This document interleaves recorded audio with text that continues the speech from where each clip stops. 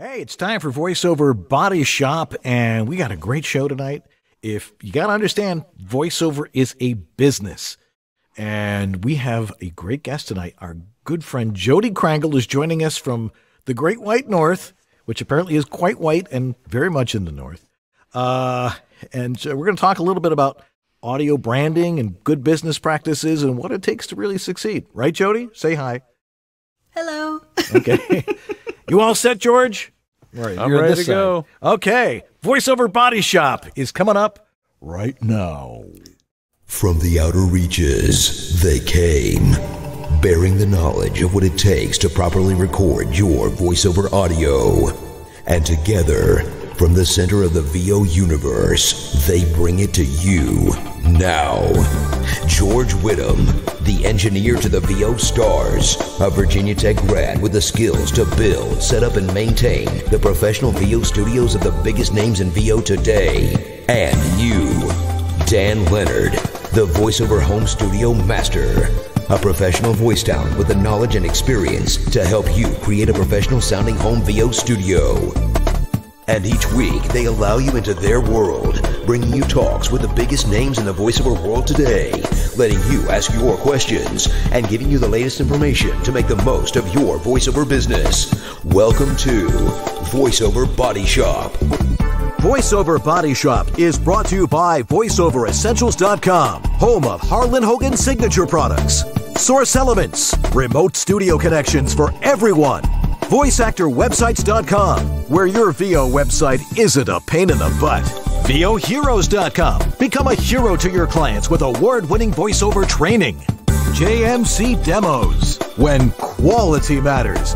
And VoiceOver Extra, your daily resource for VO success. And now, live to drive from their super secret clubhouse and studio in Sherman Oaks, California. Here are the guys.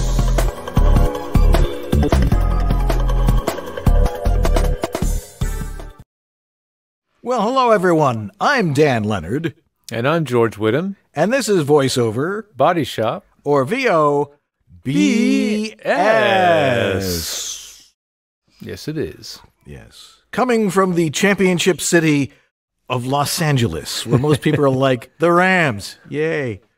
Hey, I think the halftime show was for a target audience. It certainly was. Los Angelinos. Yes. And 2, millennials. Yeah. And that's or Gen X's too. And that definitely was me. I enjoyed the halftime show, I have to admit. My I had the wife sound mentioned, system cranking. I couldn't understand the word they were saying. Oh well,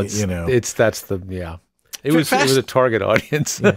Fascinating to note that it was Marcy was like, have you ever noticed that that most of the Super Bowl halftime entertainer are all over 40?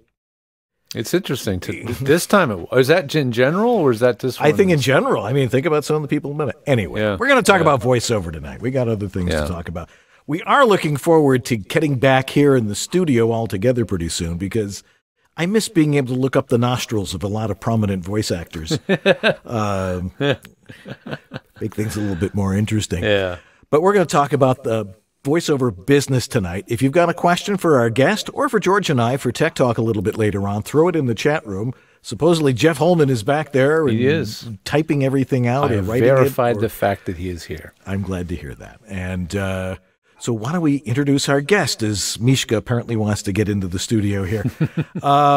Providing voiceovers for TV and radio commercials, corporate and industrial narrations, documentaries and in-show narrations, political ads, and anything else. Jodi Krangle has voiced national and international commercial campaigns for companies like Bissell, Kraft, Capri Sun, and Visit Orlando, narrated documentaries, corporate and web explainer videos for Fortune 500 companies, and has been the narration voice for shows on both Slice Network in Canada and HGTV here in the U.S. So if you're ever buying stuff, HGTV is like the Discovery Channel. HG is Home and Garden, I think. Home and Garden, right. Yeah, that's where you had all the home improvement shows. Mm-hmm. She also has a new podcast that she's really been making a lot of on audio branding, the hidden gem of marketing. And how do you get all that work? Let's talk to her about it. Let's welcome Jodi Krangle. Hey, dear, how you doing? Hello. I'm doing good. It's good to see you guys. It's good to see you. It's been a long time. Yes. I'm great. I'm so glad we can have you on because we've really been trying to concentrate in getting people to understand that voiceover is an entrepreneurial business. This is not show business. And, where everybody's like, oh, I'm going to be in voiceover. I'm going to get an agent. And they're like, that's not how you do it. The people making the big bucks, they're movie stars. And, you can move up there, but you got to start somewhere. But anyway, your journey into voiceover started doing narration for the blind, and now it seems you do everything. Why don't you tell us a little bit about how you drifted into voiceover back in the 90s and how you got where you are today? Well, I first heard about voiceover in 95, 96 when I was volunteering my time to read, I guess they were magazine articles at the time, onto reel-to-reel tape. It was actually reel-to-reel tape, yeah. And I enjoyed the tech almost as much as I did the voicing. So it was a nice challenge, and I did that for around a year. It percolated a little while because I was actually self-employed doing SEO and internet marketing. SEO, search engine optimization, just for those who are unfamiliar. like in the late 90s? Or Yeah. Oh, yeah. Wow. You're way ahead of the curve. Yeah. Yeah. I was doing that from 95 until 2007 when I started doing full-time voiceover. So yeah, it's been a while. And yeah, it was a nice progression because I think it helped me understand the business end of things before I even got into the voiceover world. Because I was already self-employed. For me, it was just a focus switch. Oh, okay. Yeah. Oh, okay. See, now that makes sense. And I think a lot of people, again, don't get that this is a business. You've got to be able to do all these different things in order to get people to hire you. Yeah.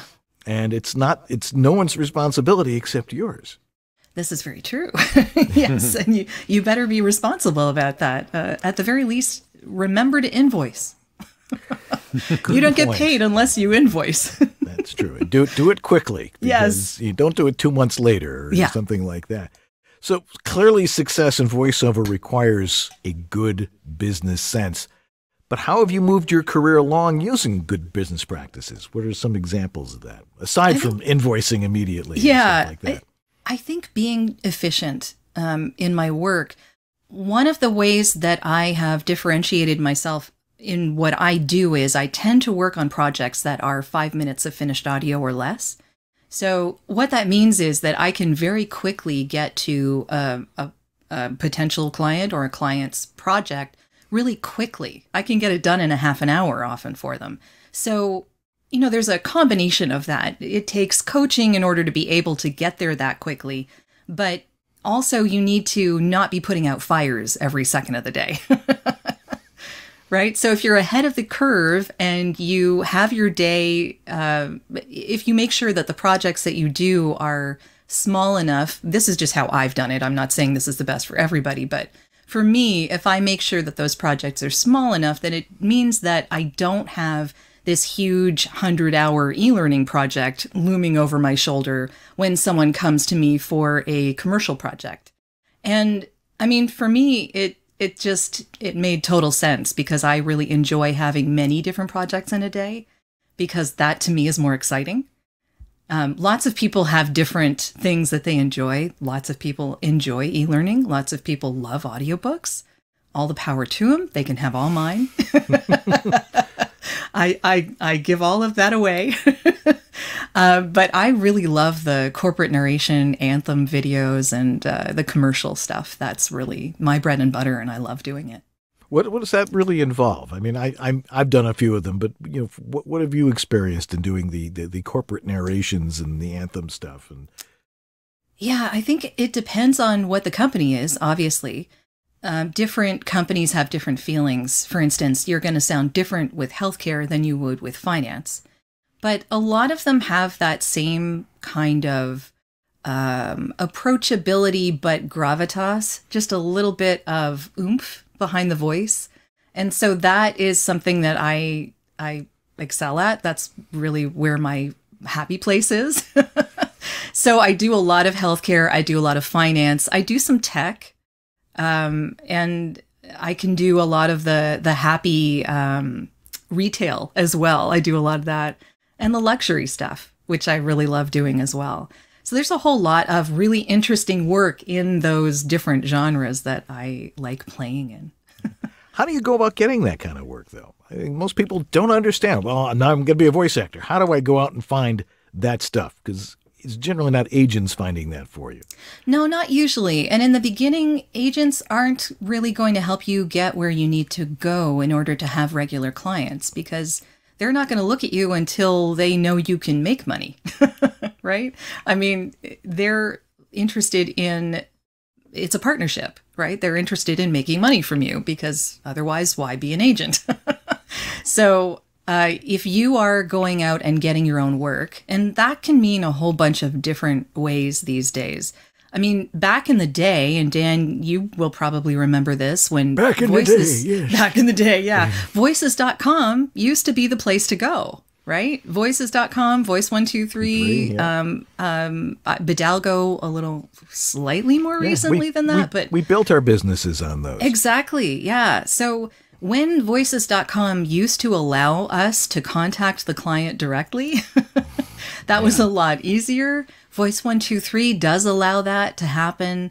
I will say that a lot of my early career started on those platforms, and I made those clients my own clients and brought them off the platforms. That was... Exactly. Yeah. Just by giving them good service. I mean, that's, making sure that it was easy for them to just call me and have it done. Like, no muss, no fuss. It's done. You don't have to worry about it. You don't have to call anyone else. I'm the one you need. Well, yeah, that's what I would say too. It's like, I'm going to make your job easy.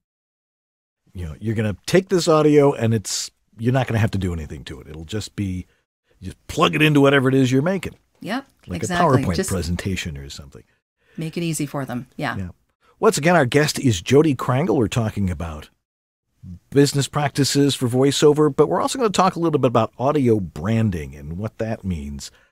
So if you've got any questions for Jodi, again, throw them in the chat room. Jeff Holman is sitting back there somewhere, and he's going to relay those questions to us a little bit later on in this show. So make sure you're, if you got a question, I mean, I think once we start talking about the audio branding thing, it may trigger a few questions in a couple of people's minds. So when we say audio branding, because it's what your podcast is about, and you've been putting out a lot of podcasts and talking on a lot of podcasts. Can you explain a little about what you mean by audio branding? Sure. I'll give you the definition that the International Sound Awards uses. Okay. And they call it a brand sound that represents the identity and values of a brand in a distinctive manner. The audio logo, branded functional sounds, brand music, or the brand voice are characteristic elements of audio branding. So it's a big umbrella of sound that is associated specifically with a company's DNA. And this can mean a whole bunch of different things. It can mean a combo of music, of voice, of sounds, it could be like the sound that your GE kettle makes when it's ready. Like it could be the sound of a luxury car door slamming. Like there's all sorts of different things that this could mean.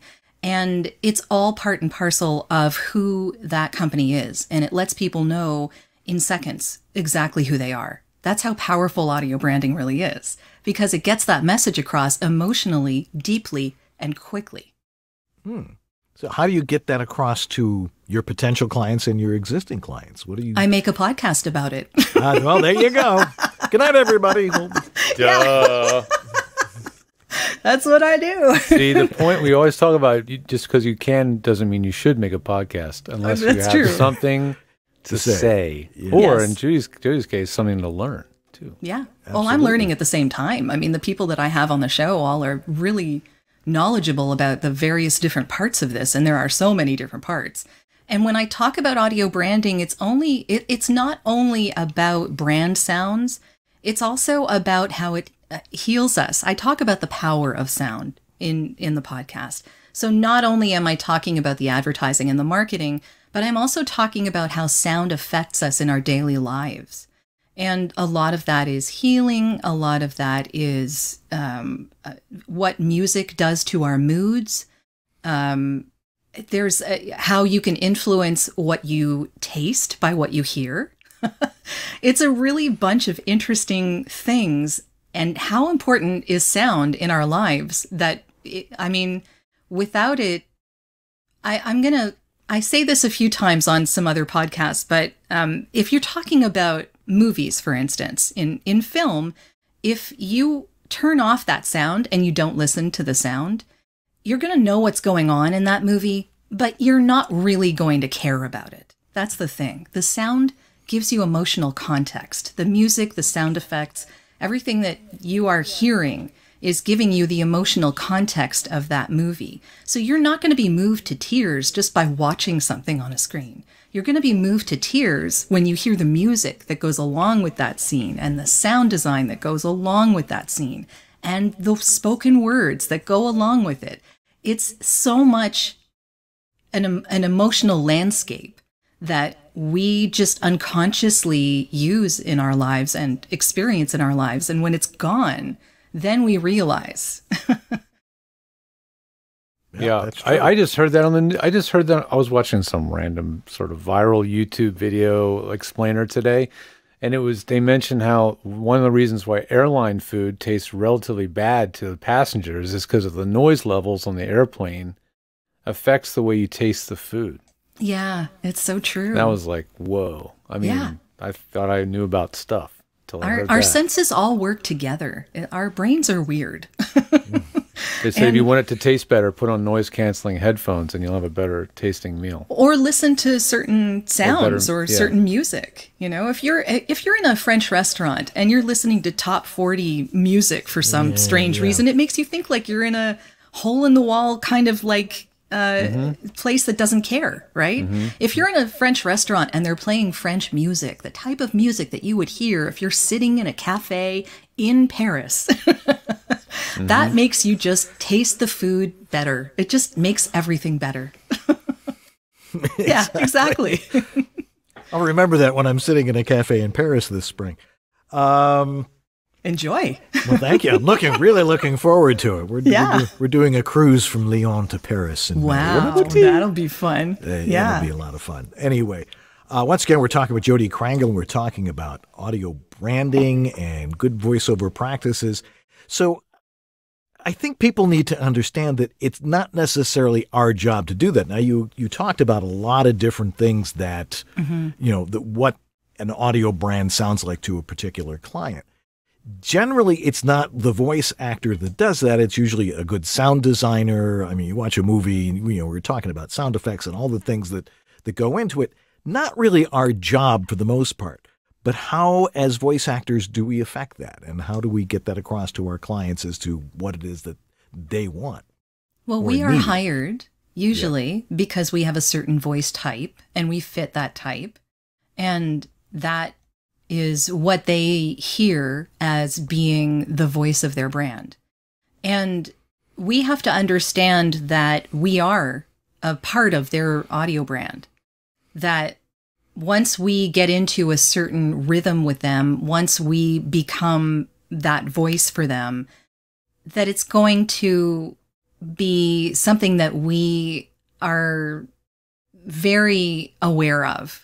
And that they need to be aware of, because it's important. If, God forbid, they want to change their audio brand, then that voice changes as well, or the tone changes. Right. But we are a part of that. We're not the audio brand, and it's not necessarily for us to make an audio brand. It's for us to be a part of theirs. So it's more for them to understand that their audio is important and the voice is a part of that. Yeah, and that's always been an important thing. It's like, they may change. You might be the voice of a brand for many, many years, and then they write to you and say, "We're going in another direction." It happens. It happens all the time. Totally. I understand, and I get why they would do that.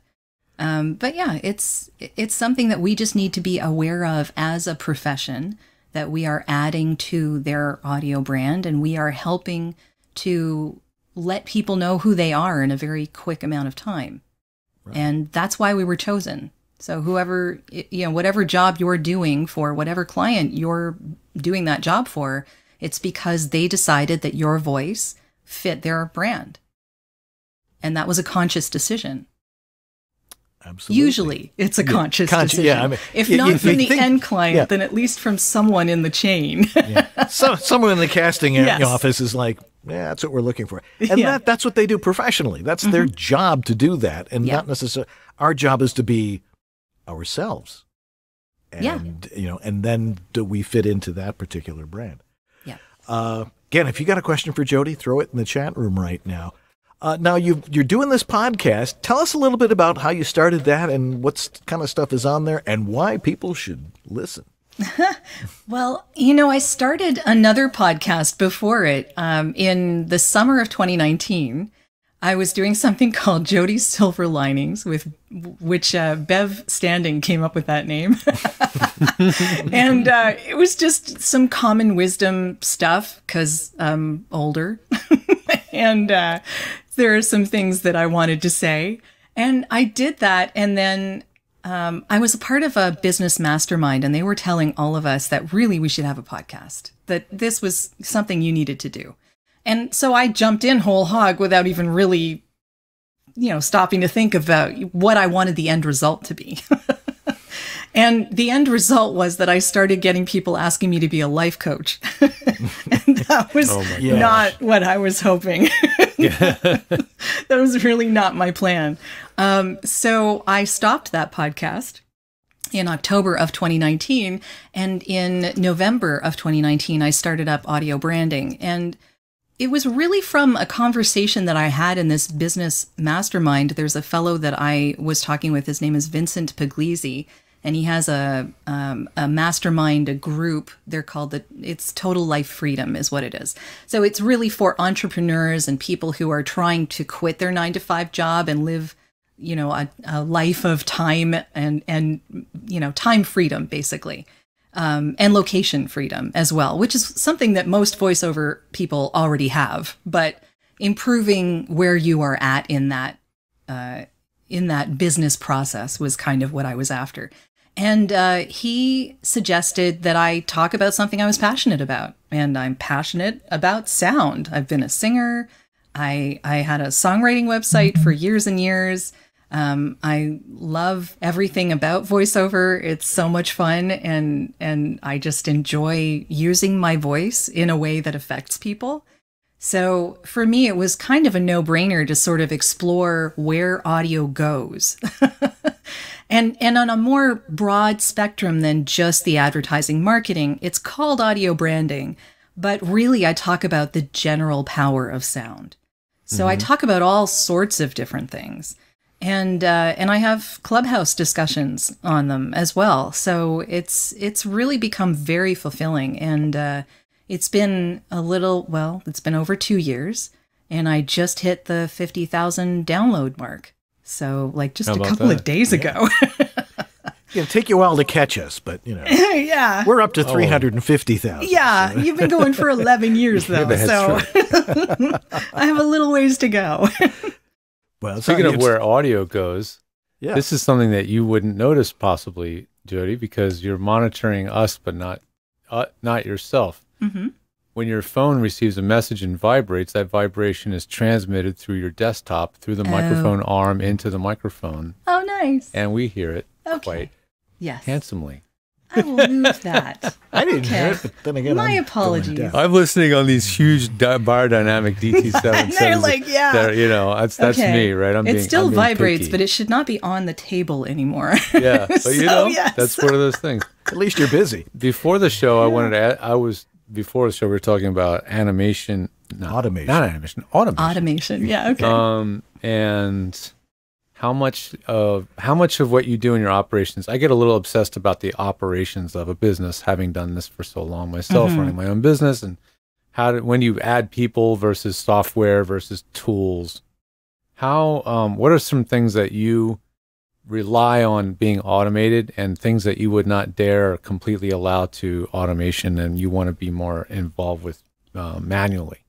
Well, I do not automate my invoicing. So I keep track of that, and I send out my invoice when I submit the audio to the client. So I never wait. How would you actually automate invoicing and I guess I could have someone else do it for me, maybe. Oh, I see. Okay. I mean, technically, I guess I could, but it's you so wanna easy. You feel like you want to, that comes from you, from the desk of Jodi. Yeah, exactly. I want to be involved in that, and I want to make sure that it goes out the minute that I deliver the audio. So I don't forget, basically. Yeah. That's the idea. So it just goes out immediately. They know it's coming immediately, and and that's the end of that. Yeah. What sort of things do you automate then? I use Gmail for my my email, and I will occasionally snooze things that I don't need in that exact moment, because I'm very picky about what is left in my inbox. I'm one of those people who starts to, like, my shoulders start to weigh down when I get too many things in my inbox. Me too. Yeah, I'm zero inbox. Yeah. Which is kind of why I do the 5 minutes or finished audio or less projects, because then I know I can get them out of my inbox quickly. I mean, it all feeds into my own neuroses. Yeah. Which we all have. Yeah. Which we all have, exactly. But I know that for myself, I'm very much an introvert, and I need that time to replenish my energy. So if there's too much weighing down on me, I feel like I can't replenish. And it's something that I fight against on a regular basis. So I make sure that I have space in between my jobs, that I have space in between my podcast interviews, either being on a podcast or interviewing someone else. I make sure that I have that little built-in time of peace and quiet, because otherwise I can't do anything else. Yeah. So that's just me. I mean, lots of people operate in a completely different way. But yeah, automating that snooze button, thinking about it for that 2 seconds that I need to know, when am I going to need to see this? Yeah. And then just getting rid of it and knowing that it'll pop up when I need it again. Do you ever use this send later button? You know, I haven't. I'm not, I don't know why, really. I love that one. Yeah. Oh, I use it a lot. Only you would think of that. Yeah. If you're sitting up, I mean, if you're sitting up at like 11 o'clock at some weird hour, answering a whole bunch of emails. Yeah. Sometimes I don't want my clients to think I'm available at 11 That o'clock is a good at night. point. That is a really good point. Yeah. Boundaries are important. Yeah. Another way I'll use it, I'm saying it right here, folks, so you'll know. Yep. If you send an email and I reply, if you send another one, you will not hear a reply from me unless it's really like super time critical. You probably won't hear from me for a few more hours. And it's not because it didn't reply. It's because I replied later. I did a send it later because I don't want to create an email conversation. So when you're trying to mill through your inbox, if you have this one that keeps new read, unread, unread, you're like, no, stop. You got to stop it. A little frustrating. That's what you can snooze later. That's fine too. You can just snooze it and answer it later, and that would be fine too. Well, that's what I do, because I don't even want to deal with it until right that day. No, it's the same idea. It's just a different tool to do this to the same end. Yeah. But I generally answer my email in like seconds. Yeah, I'm the same way. Yeah, I can't stop myself. Yeah, it'd be midnight. Oh, okay. Wife's like, "Where are you writing to at midnight?" Yeah, I'm the same way, Dan. It's awful. Yeah. Have you ever husband does the same thing. He's like, "What are you doing?" Have you ever heard of a technique? Do you ever go on real vacations, Jodi? Like not take my gear with me? Yeah. Or no? You know, no I email? have. It's hard. I have done it.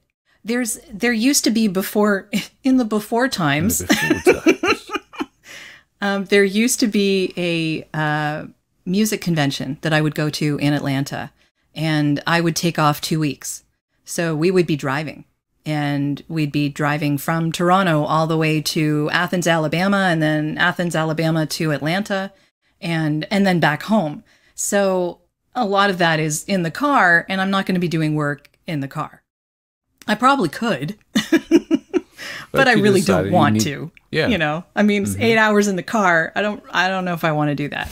So when I'm doing that 2-week trip, usually I will be available on certain days during that vacation, but I will not be available at other days. Like my driving days, I just take off and say I am not available.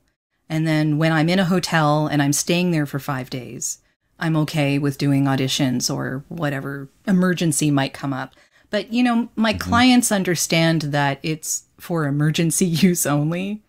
And, You'd like to think that. well, yeah, most of them do. Most of them do. So, yeah, it varies. Yeah. I try. The boundaries thing is it's a very delicate thing because you really do want your clients to feel like that you value them. Yeah. I mean, and you always want to make them feel like their needs are going to be met. But you also know you're one person serving, you know, hundreds of people. And well, so what I say it's in just my this auto delicate reply, the auto reply is a good thing in Gmail as well. And what I say in the auto reply is that I'm available for emergencies, but if I get my vacation, I come back refreshed and do better work for everyone. Ooh, good point. So, yeah. Once again, we're talking with Jodi Krangle about audio branding and good business practices for all of you freelance voice actors out there watching VoiceOver Body Shop, because that's what we talk about. Anyway, we're going to take a quick little break right now. Again, if you've got a question for Jodi about all the stuff that we're talking about, throw it in the chat room, whether you're in Facebook or on YouTube or wherever it is that you're watching this show live and you get the chance to interact with our guest. Throw it in there right now, and we'll get to those questions in just a little bit. In the meantime, we're going to take a quick break. We'll be right back after these important messages. This is Bill Ratner, and you're enjoying VoiceOver Body Shop with Dan Leonard and George Whittam. VOBS.TV. Well, hello there. I bet you weren't expecting to hear some big-voiced announcer guy on your new orientation training for Snapchat, were you? This is Virgin Radio. Well, okay, we're not that innocent. There's jeans for wearing and there's jeans for working. Dickies, 'cause I ain't here to look pretty. She's a champion of progressive values, a leader for California, and a voice for America. It's smart. It's a phone. It's a smartphone. But it's so much more. The files are ready. Don't forget to pick up the eggs. What time is hockey practice? Check out this song. It's the end of the road for Rick. It's just you and me, Rick. When hope is lost. The i8 from BMW. Who said saving the planet couldn't be stylish? Hey, it's J. Michael Collins. Bet you think I'm going to try and sell you a demo now, huh? I think they speak for themselves. But I will give you my email. It's jmichael@jmcvoiceover.com. Now, if Dan will stop waxing his mustache for a minute, we'll get back to the show. Now, at VoiceOver Essentials, it's the legend reimagined. The MicPort Pro 3.0 brings incredible new features, all in the handheld, self-powered package the MicPort Pro has always been known for, like a new mic preamp with 65 dB of crystal clear gain, USB-C jacks, and a stunning headphone amplifier with a super convenient gain switch. You've no doubt heard of or recorded with the MicPort Pro. The MicPort Pro breakthrough audio interface connected any studio-quality microphone to a micro-digital interface. This newest iteration of the legendary USB MicPort Pro turns your phone, tablet, laptop, or desktop into a professional recording studio. Smaller than most microphones, it's feature-rich, easy to use, and travel-friendly. And right now, VoiceOver Essentials is paying the shipping in the continental U.S., and they're including one of their ever-popular VO caps for a limited time. Get it now at voiceoveressentials.com. Hey, it's David H. Lawrence, the 17th, and we talk a lot in this business about moving forward with our career, getting more information. We often don't talk about simply getting started. It can be one of the most immovable objects in our life, getting out of our own way and just simply taking the first step. And if you're watching this podcast, VoiceOver Body Shop, for some tips on how to get started in voiceover, or to change something about your voiceover career, or to increase your knowledge in a certain area, check out VOHeroes.com's Getting Started in Voiceover. If you go to voheroes.com/start, you'll get all the information.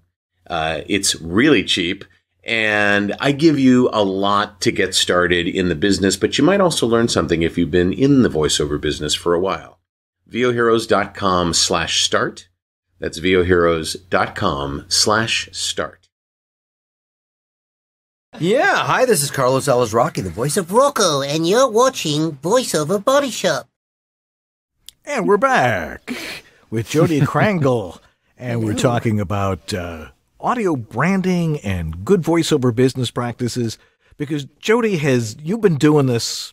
Yeah, you said you started doing voiceover really in 2007, when the wave of everybody trying to get into voiceover got into it. What do you think? Isn't there always a wave? Well, there's a wave now. Sort of. Yeah, there you go. It's a rising tide. Yeah. Yes, and of course we believe that a rising tide floats all boats. We want to be able, we want people to be good at what they do, because when they, if they act unprofessional, or they really don't sound professional, or don't use those practices, it makes all of us look bad. It's how many times? Well, I don't want to work with the freelance people. I got to go to the studio. It's like, listen, there are so many good people out in the world that can do this stuff that aren't necessarily, in LA or in New York or Houston or Dallas or Chicago or something like that. Or Canada. Yeah. We know a lot of very fine talents up in Canada. I was trying to thumb my booth, but I'm mirrored in my video. I know. Whenever I want to look at Dan, so I have to go. I have to use every ounce of the reverse. I'm like, I know I want to look this way, but I gotta look this way. I'm always doing the opposite. It's crazy. Yeah. Yeah.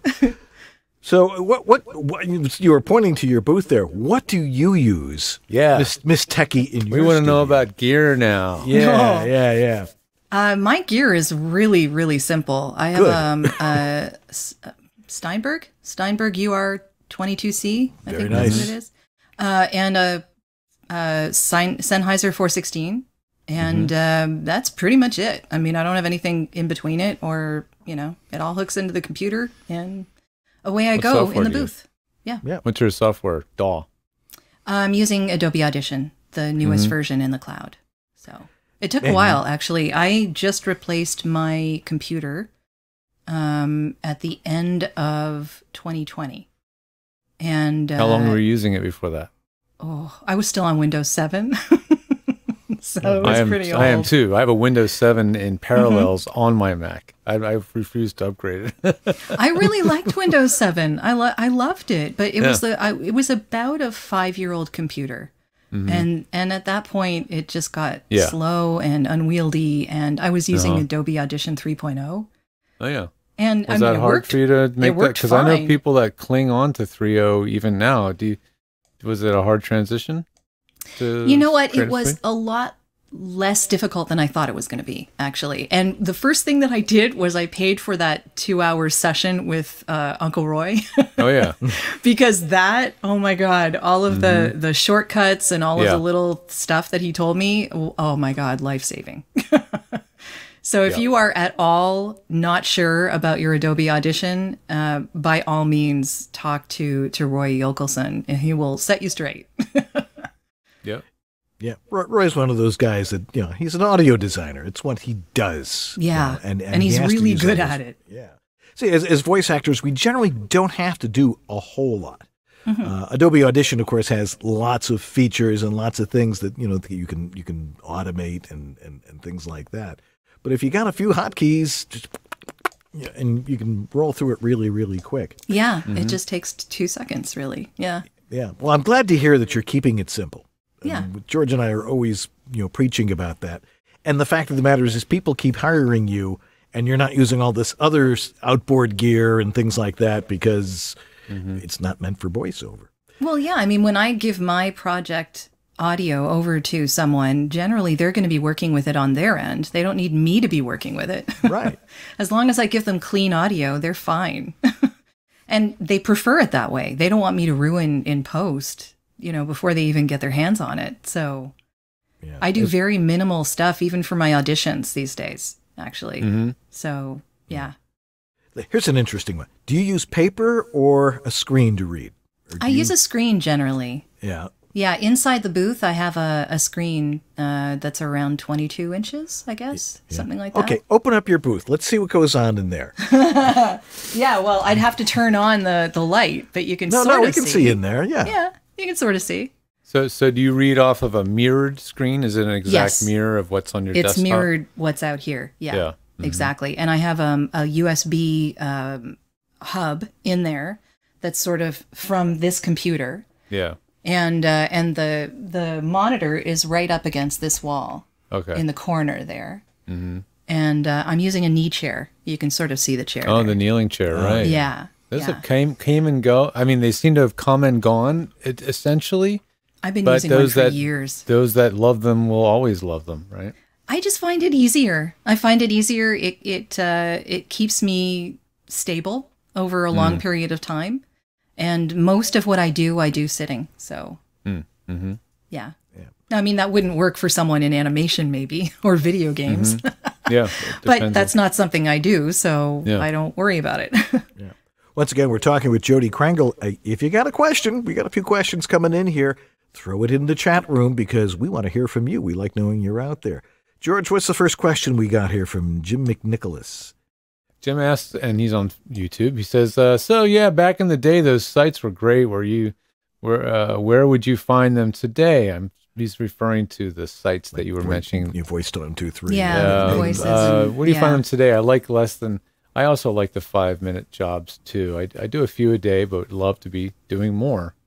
Yeah, it depends on what your personality wants you to do. So a lot of people like reaching out. They like looking on LinkedIn and finding people who are creative directors or at ad agencies or video production companies or the like, and reaching out to them directly. People do that with e-learning all the time as well. The LinkedIn Edge, I believe, is Tracy Lindley's course. Oh, yeah. Well worth paying for, just to let you know. LinkedIn is a great place to find a lot of these people. And what I say about LinkedIn is it's not a way to reach out immediately. It's a way to stalk people a little bit, just like in a polite way. So what you do is you follow someone without connecting with them necessarily. You watch what they post, you comment on what they post, because when you comment, you lift up their algorithm and you help them. And you sort of get on their radar by being involved in what they're doing. And then eventually they get used to you, they respond to your comments, you have a discussion, and then it's a warm lead instead of a cold, "Hi, I'm trying to sell you something" thing. Which can get very annoying, and I'm sure a lot of these people get it all the time. So I end up finding a lot of my guests for the podcast that way, actually, because there are a lot of audio branding professionals on LinkedIn who are all talking in the same vein about the same stuff. And so when I comment on one of their posts, I end up reaching a whole bunch of other people who are also discussing this and want to discuss more. So yeah, it's just a great way to reach out to people. So yeah, I would highly recommend LinkedIn. And you can do the research on LinkedIn and then reach out to them through their own website if you wanted to. But again, I would say follow them on LinkedIn, find out more about them before you do that, just because it becomes a little more of a warm lead than a cold one.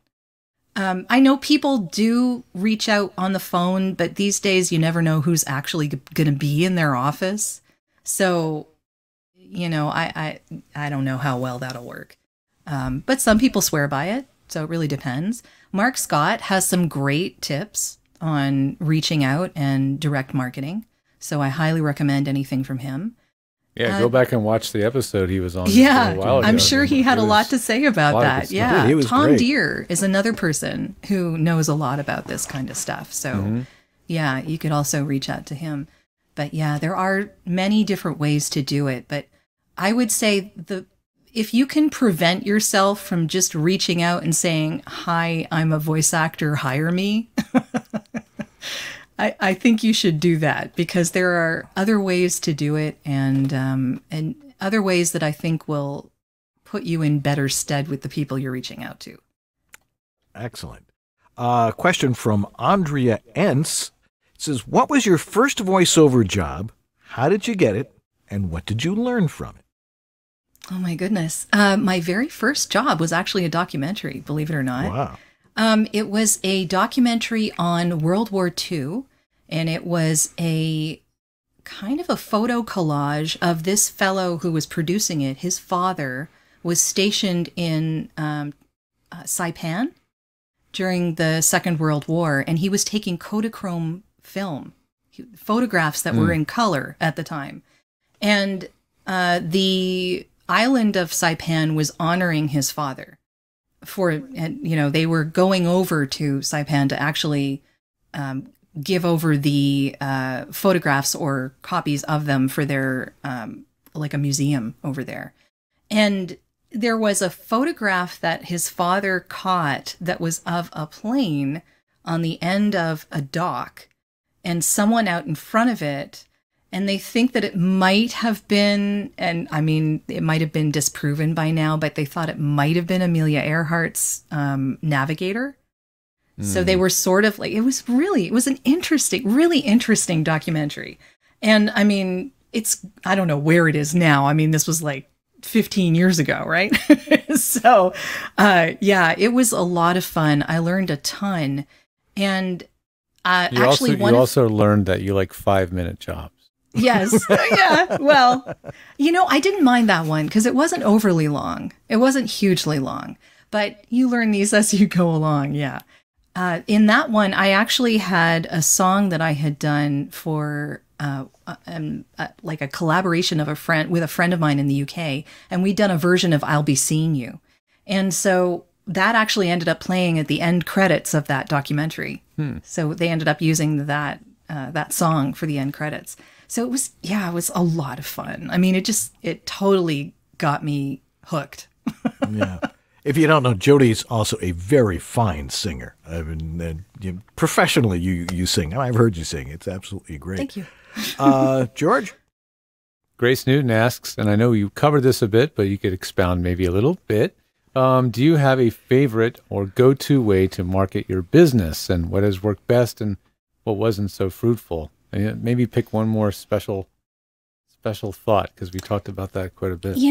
I sent out packages at one point for National Chocolate Cake Day.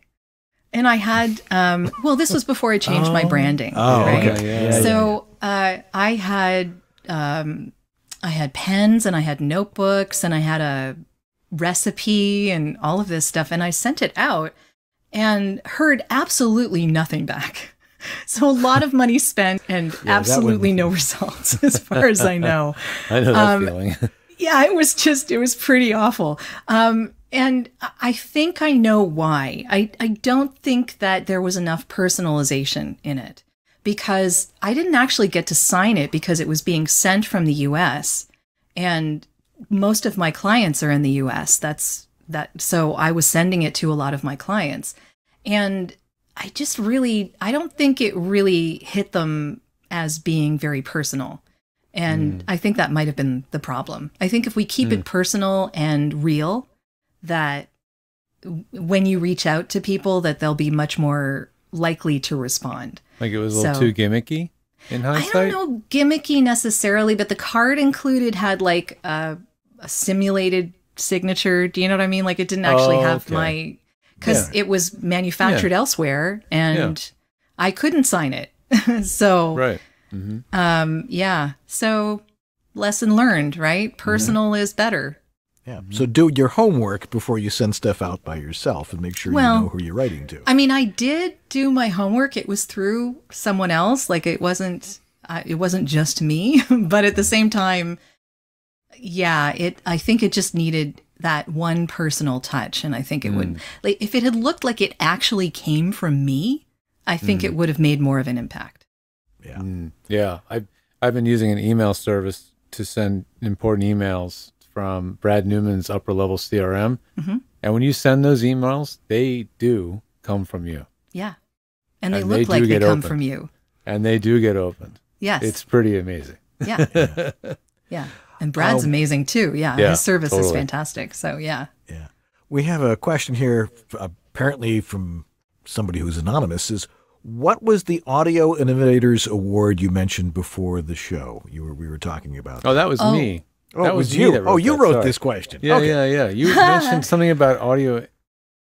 Yeah, what was the Audio Innovators? The International Sound Awards. Oh, yeah. Are put out by the Audio Branding Academy in Germany. Oh, wow. Yeah.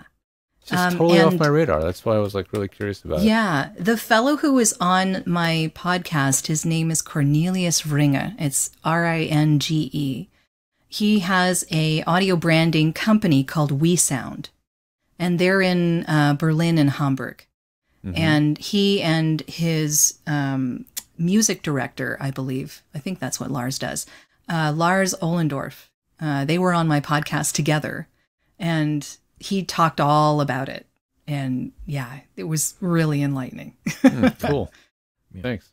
Yeah. Mm-hmm. So what's the name of the podcast again, so people can actually go hear that one? Sure. It's called Audio Branding. And there it is right there. Yeah. Yep. audiobrandingpodcast.com. Mm-hmm. You get the question from J. Horace Black there, George. Yeah, he's asking, he says you have lovely presence and energy. I would agree with that. Well, thank you. Yeah. There was a few comments about your voice and your demeanor in the chat. Did you find yourself testing out many other microphones before going with the 416? Yeah, well, I was using, oh my goodness, can I remember what this is? I started with an NT1A when I first started in the business, and I found that it was just too cold for my voice. I didn't like how I sounded on it. I used it for a number of years, but it was okay. It just wasn't really, I think it's okay on a lot of people. It's okay on a lot of people, and sometimes it's great, and most of the time it's just okay. Yeah. And I have a TLM 103 in there as well that I use for singing if I need that. So that works well too. And of course the U87 is brilliant, but I don't live in a pristine environment, even though I have the booth. So a U87 is way overkill. And I live in a townhouse complex, so I can get rid of most everything when I go into that booth. It's fine, but it's not soundproofed. It's sound treated. So I can't get rid of everything. And the 416 really helps with that, first of all, because it's very directional. But also I find that with the deeper voices, it really adds a little bit of presence. And I like that. I like that little bit of oomph that it gives my voice on a production. So yeah. Do you find yourself having trouble feeling comfortable singing in a very small dead booth? Actually, no. Oh, okay. I don't. I mean, I've done the on stage performances as well. Yeah. But and that's a completely different environment and a completely different reason for singing, really. Yeah. When you're doing studio stuff, I really enjoy it actually, because it's very detail oriented. You can go back. You don't have to record it all in one sequential thing. You can go back and redo little parts if you want, as long as you know how to edit. Do you monitor yourself in a totally flat, dry sound in your headphones while you're singing? Do you not monitor? I actually don't use headphones while I'm singing. Usually, if when I'm doing my work, when I'm doing my work, I do not use headphones. When I am singing and I need to hear a backing track, I do use headphones. Yeah. So there's a difference. So I guess it depends on how far up you turn the volume. I want to turn it up enough that I can hear the nuances of my voice, but I don't want to turn it too far down that I have to be screaming. Right. Right? Yeah. So there's a delicate nuance there. It's like a really delicate balance. It's either right or don't do it. Take them off, because if it's not quite right, it's going to drive you nuts. Well, I need them if I'm listening to a backing track, right? Yeah. Oh, absolutely. So, so I just have to make sure I'm very conscious of how loud my earphones are. Well, you're one reason that UR22 is good, and why I'm very picky about what interfaces I recommend is that I want them to have a monitor mix, and that knob has that unit has that knob that lets you mix your monitoring. So you can control exactly how loud you sound to the music or whatever you're listening to. Yeah. And I feel like that's an important feature that really helps. I can mix in Adobe Audition too. Like I can make a mix when I'm hearing my volume of audio and the music. Yeah. So if I'm multi-tracking in Adobe Audition, I can just mix it however I want it. So of course, yeah. Either or. Excellent. Well, Jodi, it's been way too long since we've seen each other. And, is there's one thing I miss about going to conventions? No hugs. Yeah, I've missed that a lot. Being together, and I'm looking forward to the next time we can get together. But we really want to thank you for coming on and talking with us tonight about stuff that perhaps people didn't really think about. So thank you so much for inviting me. Yeah, once again, what's the podcast again? Audio Branding. It's at audiobrandingpodcast.com. I have Clubhouse rooms that talk about the power of sound, 2 p.m. Eastern Wednesdays. So it's a club called The Power of Sound. If you look for it, you'll find it. There's a whole bunch of stuff scheduled in there. And actually, on 2 p.m.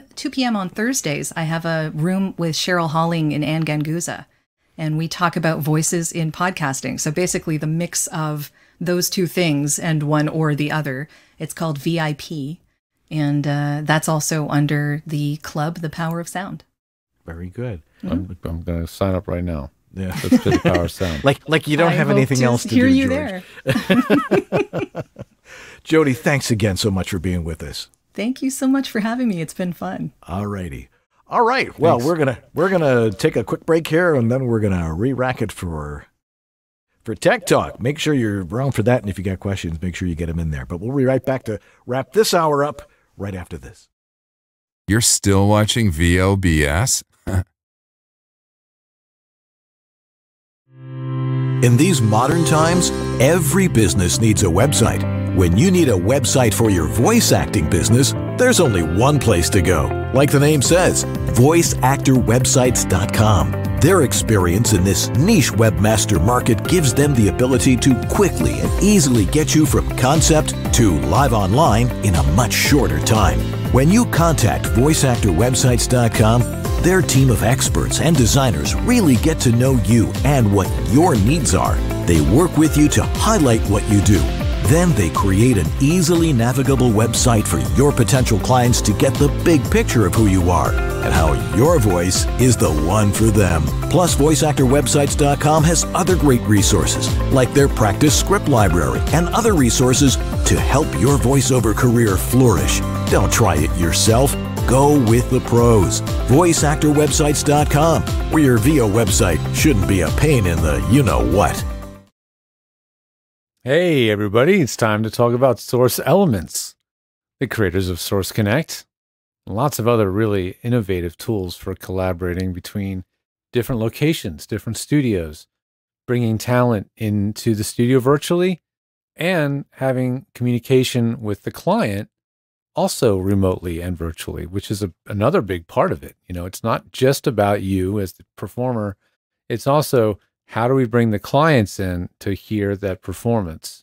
And not just you, the whole mix, the orchestra, whatever's in that mix for that spot you're working on, for the client to sign off on it and spend the top dollar they're spending for you, your talent, the engineers, the production, the music, the composing, the writing, the direction. There's a lot that goes into it. They want to have an instant approval and hear exactly what it is that the final production will sound like. So that's another part of it. They're listening in on a web browser and hearing you through Source Live. It's just an incredible array of tools, and it's just the reason they continue to be a very well-regarded tool in production for voiceover and really in anything audio. But you know, the one you're going to look for as talent is going to be Source Connect Standard. If you hear somebody saying you need the pro version of Source Connect, there is a Source Connect Pro, but you're looking for as a talent Source Connect Standard, and that's going to give you the tool you need to connect with the big budget jobs, and you're going to see it asked for by name, and that's what they're asking for. Sign up for a free trial. Go to source-elements.com and get up and running with it so you're ready to go when that opportunity strikes. Thanks, Source Elements. Let's get back and wrap it up. This is the Latin lover narrator from Jane the Virgin, Anthony Mendez, and you're enjoying Dan and George on The Voiceover Body Shop. Bye, Jodi. Yeah, it was great having her on. I haven't talked to Jodi in a long time, and she is a master at what she does. She's sharp. Yep. Very, very successful business lady and voice talent. So next week on this very show, if you tune in, if you like watching our show, it'll be Tech Talk number 73. So make sure that you tune in for that, and that'll be next Sunday morning. I'll get that out to you. But if you want to watch live, if you want to interact with George and I, stick around. We're going to re-record that right after this, so we'd love to have your questions for that. Who are our donors of the week? And if you, by the way, I don't know if we've mentioned it for a while, but if you want to watch live, we are live at 5 p.m. Pacific time. Every other Monday. Every other Monday. So tune in to the website. Go to VOBS.tv. Look and see when we're taping our next show, and jump in and join us, because absolutely, it's we really have fun having your questions here live with us. Donors, we've got them: Philip Sapir, Thomas Pinto, Shelley Avellino, George Whittam, your dad, the senior one, Brian Page, Patty Gibbons, Rob Rader, Greg Thomas, A Doctor Voice, Antland Productions, Shauna Pennington Baird, Martha Kahn, Don Griffith, and Trey Mosley. All righty. We need to thank our sponsors, of course. Harlan Hogan's Voiceover Essentials, Voiceover Extra, Source Elements, VOHeroes.com, VoiceActorWebsites.com, and JMC Demos. Thanks to Jeff Holman in the chat room tonight, getting all those questions to us. Also, our amazing Sue Merlino, our technical director, who gets it done every week. And, of course, thanks to Jodi Krangle for joining us again. And most definitely, Lee Pinney for just being Lee Pinney. That's going to do it for VoiceOver Body Shop this week. Stay tuned live for Tech Talk. It's coming up. We want your questions. We got lots to talk about, so stay tuned for that. I'm Dan Leonard. I'm George Whittam. And this is VoiceOver Body Shop, or VOBS.